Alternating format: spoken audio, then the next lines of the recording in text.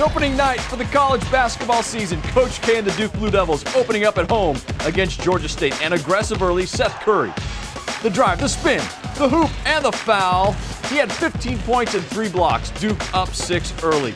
Mason Plumlee, a great start to the season. Look at him here. Blocks the 3, saves it, and starts the fast break. Reward the big man for the play. He finishes strong. Nice 2 there from Plumlee.